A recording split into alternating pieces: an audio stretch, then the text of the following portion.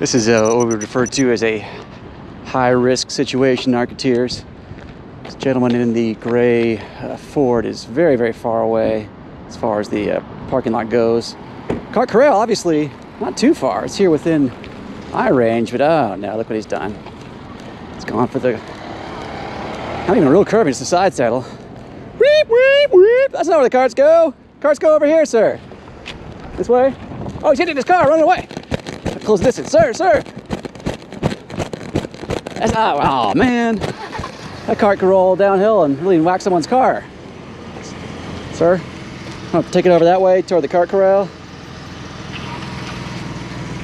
Cart magnet ready and deployed. Oh man, it fell off. You got no kind of bumper for this sort of thing. Must be all aluminum or something. It's backing up for some reason. I'm sorry, yeah, you left your car where it doesn't belong. The cart corral's over there. I'll put a cart corral over here. I'm 72 years old. I can't walk that far. Well, you walked all the way out here. Yeah. You walked past the cart corral.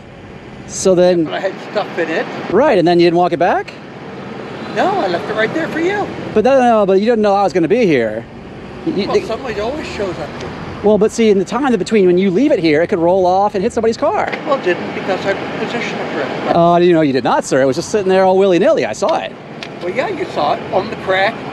On the crack. So, over the corner. Also blocking the spots from people from driving in easily. Oh, my God. Sir, I'm the Cart Narcs. Here, we got these bumper magnets for you. These. What is that? The Cart Narcs. They got our hotline number on them, sir, if you'd like to try to call us and maybe we can talk to you about being a lazybones. I virtually don't give a shit. Why not? You work for...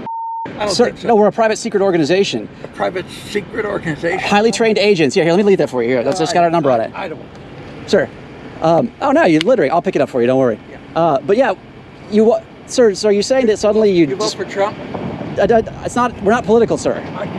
But I can see your attitude. How do you know that, sir? Because you're an asshole. Oh no, but what about, everybody can be a butthole. Oh no.